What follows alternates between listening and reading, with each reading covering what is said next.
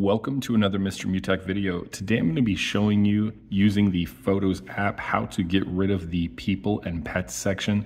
So if you're on iOS 18 or newer and you have this section here and you want to get rid of it, I'm going to show you what you can do once you're in the Photos app. So go ahead and open the Photos app up on your iPhone device and then go ahead and scroll all the way down to the bottom until you see the option for customize and reorder.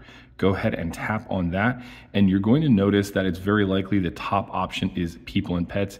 If it's not, go ahead and look down under these other ones here and see if you can find people and pets, and then just go ahead and tap on the little check mark right here next to that and it should go empty. And once it's empty, that means you have deselected it to remove it from your main Photos app. So once you do that, go ahead and tap on the X up here in the top corner, and once you go back to Photos, you're going to scroll down and you won't see it anywhere on this page. Hopefully that's helpful for you guys, and if so, feel free to give me a thumbs up.